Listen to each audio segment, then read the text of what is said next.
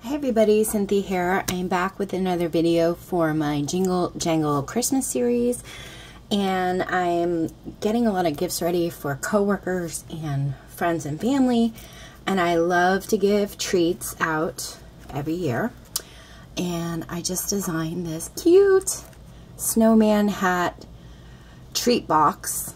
I don't know, I'm kind of like addicted to the snowman hats this year.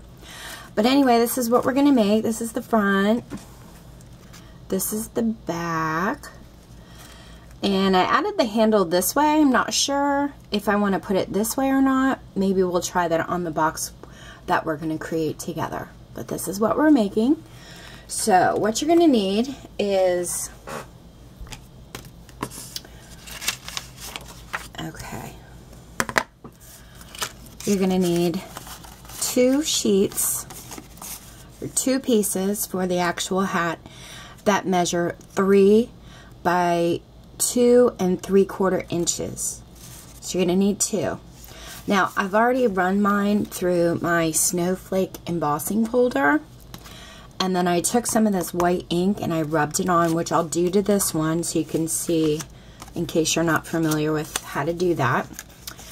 And then you'll need 2 sheets for the hat rim, or 2 pieces for the hat rim that are 3.5 by 3/4. And I've already done these. So I'm just going to do that to this one. And I just have some white StazOn ink.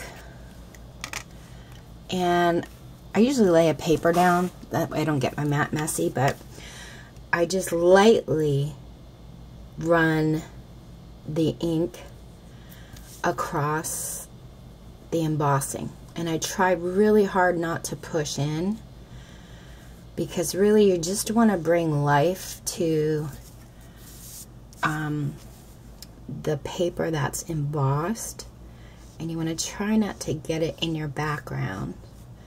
But this ink pad, as you can see, is so worn. I need a new one. And sometimes I can't help it, it just pushes into that other paper. But slightly go across, bringing those snowflakes to life.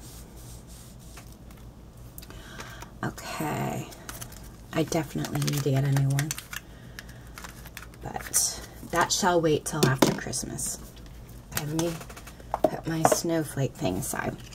Okay, so we're going to cut the hat just like we did on all of the embellishments that we made. We're going to put, you want it on the 3-inch side. No, wait, I lied. Let me look really quick. I don't want to give you guys the wrong measurements. Yes, 3 inches. Okay, so it's 3 inches across, 2 3/4 high.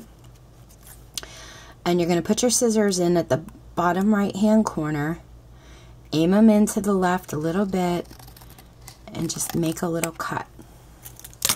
So you should have a piece like this left over, and it should give you a little slant. And you're going to flip it over and do the same on this side. Put your scissor in the right bottom hand corner, go in a little bit on a slant, and cut. And you can look at it to see, to make sure you did the right thing. Now if it's easy for you, you can back it up if you want to keep them super similar, and just use that front piece now as a template.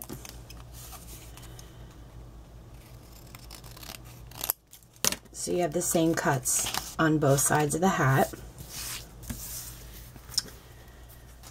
Okay, and then what I'm going to do when we put this on, I'm only going to put it on halfway down. So you're going to leave half of it exposed at the bottom. So I'm just going to run a little bit, maybe about 1/4 inch high of glue. Oh, did the wrong side. Let me wipe that off quick. When we make our cut, you're going to turn it around and add the glue to the bottom here, the narrower side that we cut.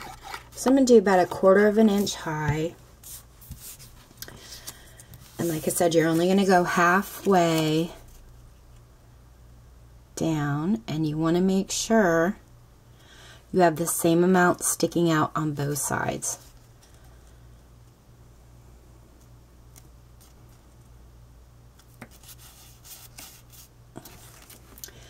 I'm going to press down lightly with my finger. You don't want to press down too hard or you'll lose that embossing that you just did.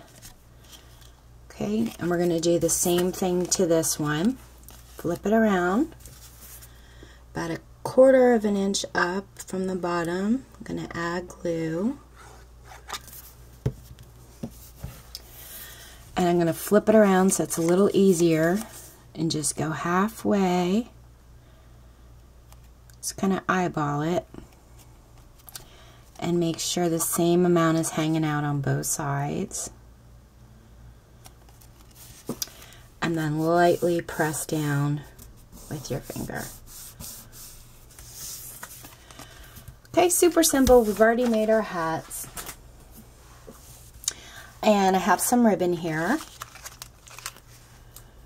And I got this, I think, from Hobby Lobby, and it has 2 different shades of green and red and white on the edge. So I'm going to line that up right above my hat rim is where I'm going to add my ribbon. Fold it over. Okay, so this side I'm going to add some hot glue.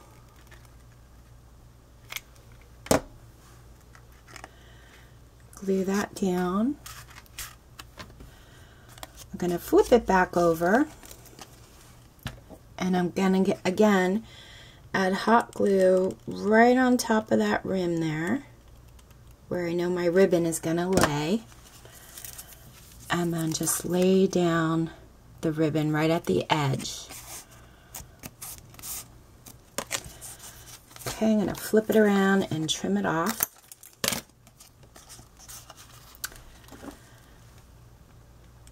And add hot glue to finish.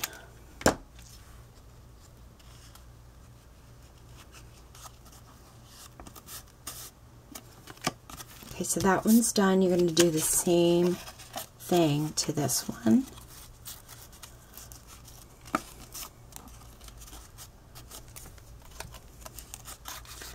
I love making treat boxes. I love making gift boxes, period. Gift boxes and embellishments, I think they're a lot of fun to create. And you can make them as simple or as elaborate as you'd like.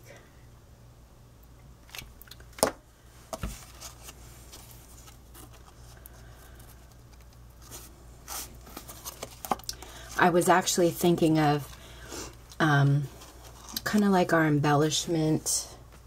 Let's see if I have one available to show you. I was really thinking I was going to add like all this snow and paint splotches. See how we added that snow to the snowman hat there? And I thought, oh, I'm going to add snow to this treat box and all this.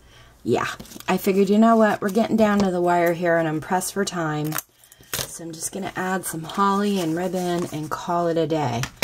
But, like I said, if you have the time, you can get as fancy with your treat boxes as you'd like. It's entirely up to you. Okay, so we have both sides done.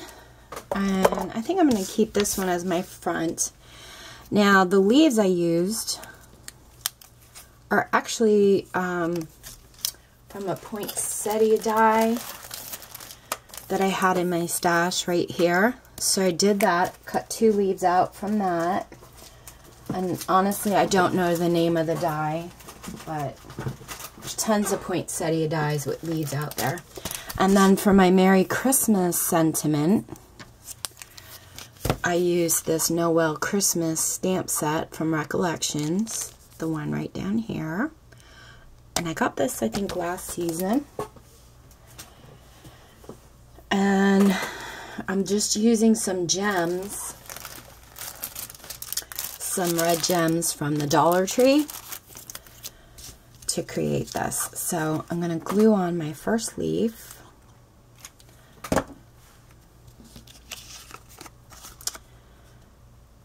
Probably right about there looks good. And my second. And then when we're finished up with this, we're going to create the box. That looks pretty good.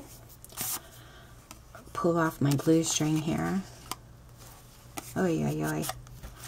Okay, there we go. And then just gonna pick off 3 of the gems. And I did get a little crazy with the glitter, my friends, but I cannot help myself. I love me a sparkle.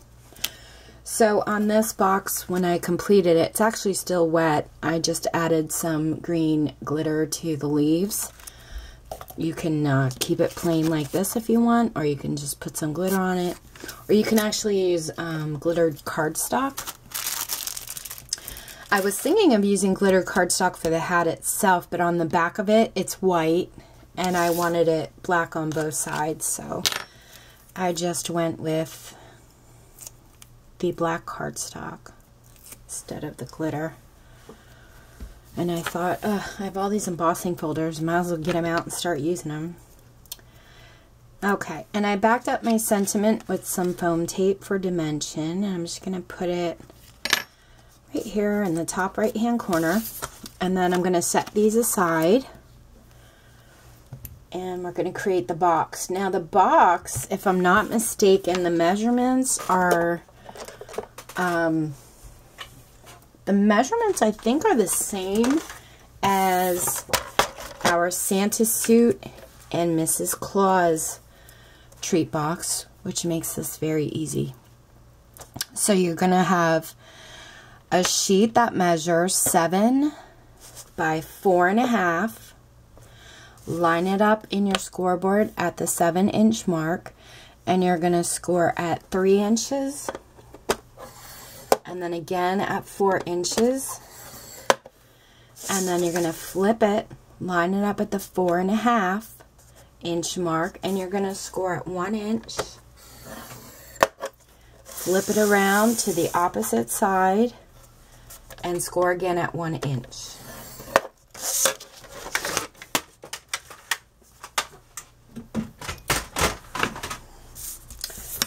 I was also thinking I want to make a little elf suit treat box, so I may still get that done. Or maybe a little elf party favor, like treat box. I don't know, I'm going to play around with some stuff. I was thinking of doing a snowman little party favor box too, so.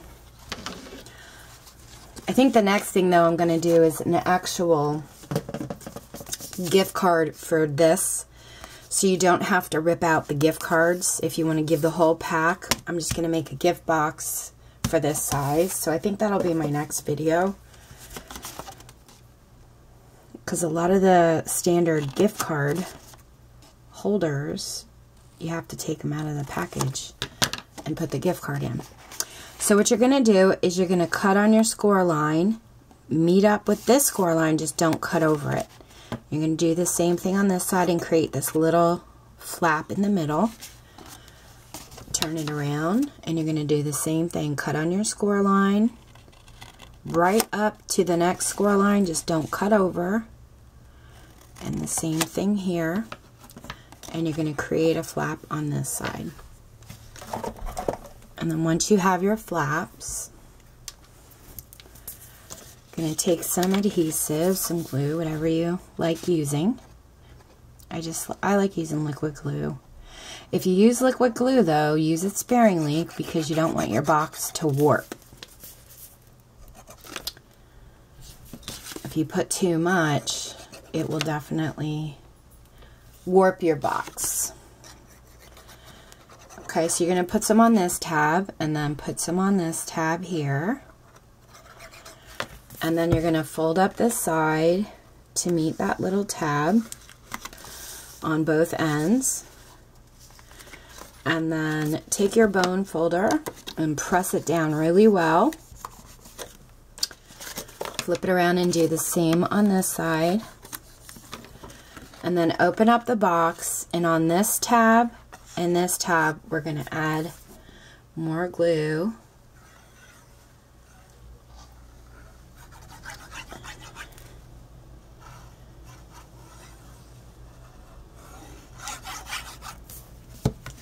And then all you have to do is fold the box down and fold the tabs up. Keep it pretty simple.